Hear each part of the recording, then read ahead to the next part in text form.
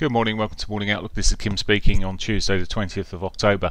So starting off looking at what news is.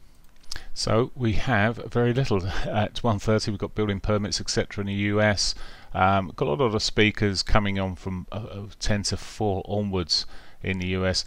Other things, of course, the Brexit chitter chatter keeps going backwards and forwards. We might see something coming from that, but it really does look like an empty day in terms of numbers. So let's look at the technicals in that case. Euro dollar, well, yesterday solid up day, and it did actually look at one stage that it might have broken this trend that's pushing across the highs here, but it's pulled away a little bit and looking a little bit soft at the moment. I was looking at this yesterday, and a couple of things happen around prior highs where it closes near a high. One, it consolidates and pushes back up, or two, it just sort of pulls straight back. But well, we'll see where this is going at the moment. It's consolidated pretty well within a tightish range, so I haven't written this off altogether.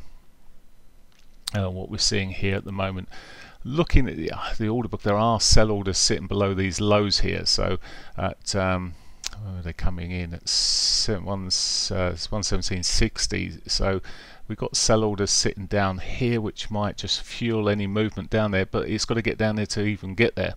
So at this stage I'm still wondering whether this will continue the push to the upside. Yes, we had some divergence around these highs. That's probably the very fact it hasn't continued to sell off. One thing to not ignore, of course, is that pivot, that daily pivot. It may come down for that later on, but at the moment, well, we'll see how it goes. It may be a push up first and then a retrace from what I can see at this stage.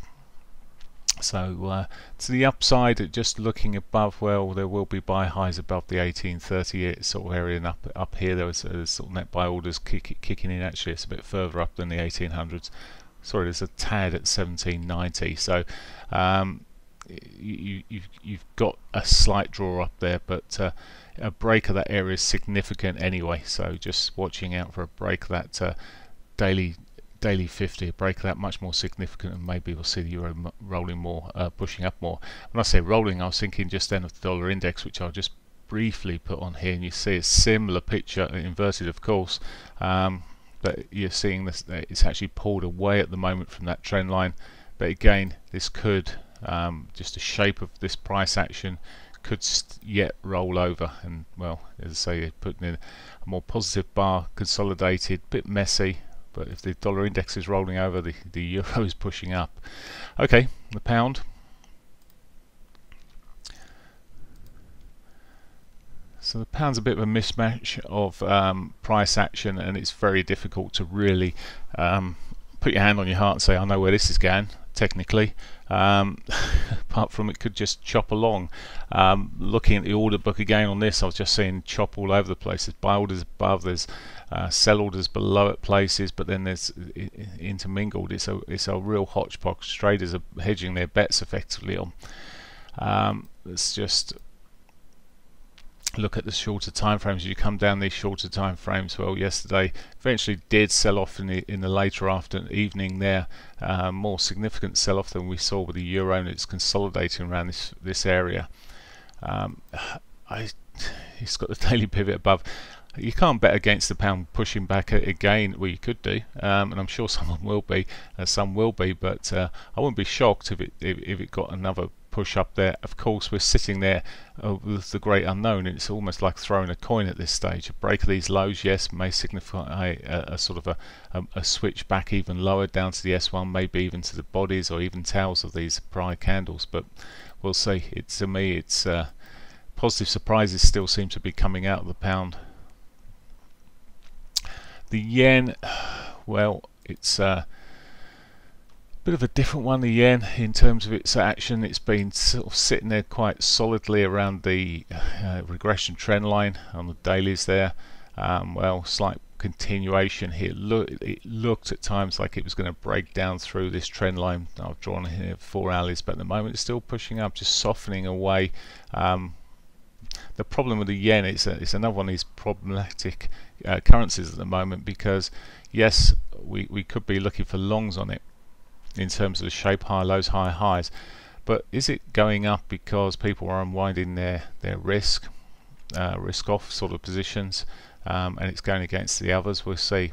Or are we going to suddenly see a surge here if the something fails in the US and we see risk back off and the money comes back into the yen? The ranges are tight. For an intraday market, it's not particularly good, and even some of the cross pairs with the yen aren't working out that well. Okay, Aussie dollar.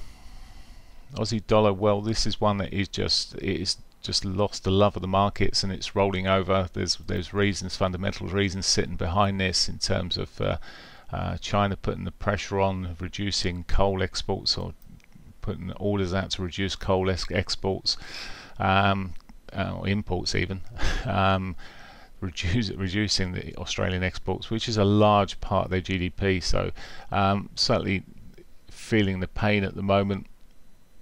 A decent retracement may well be sold into.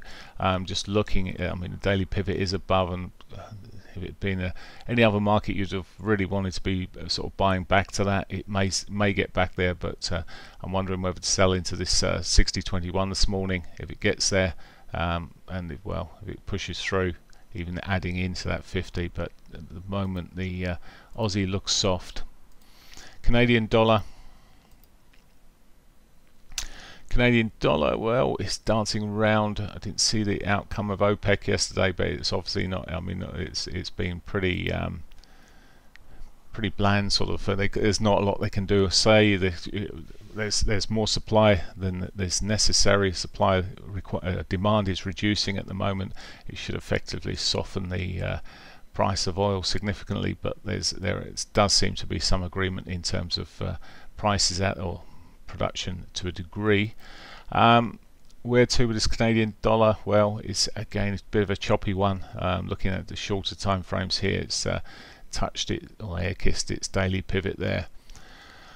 Maybe later this afternoon we'll see a continued push up there. It does look like a higher lows, etc., pushing through. Again, not a great currency to be looking for this morning. So that's the currency side of things. What's happening in the equity markets? Again, yesterday a bit of a disappointing move there.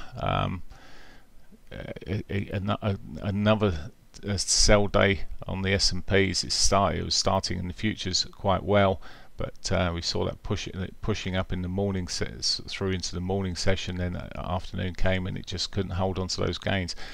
One thing to look at the 4-hourly here has lower highs in there. Big picture sentiment is quite bullish on the S&P. I say bullish, but money's going back into the S&Ps. There's this sort of maybe it's just a safety area of its own, but technically at the moment it's looking weak, and we may see more correction. We'll see. Daily pivot above rather. This could just draw it short term. Some sellers may come into that, will combine with that 21 sitting there. So I just can't get drawn into some of these markets. Oil, and that's flatlining. So there we go. I'll leave that on that line. And on that line, I wish you a great day. Watch out for speakers later. Can't do much about Brexit speakers, European speakers, etc. So we just need to. Perhaps I'm keeping away from the pound personally. Have a great day. Bye for now.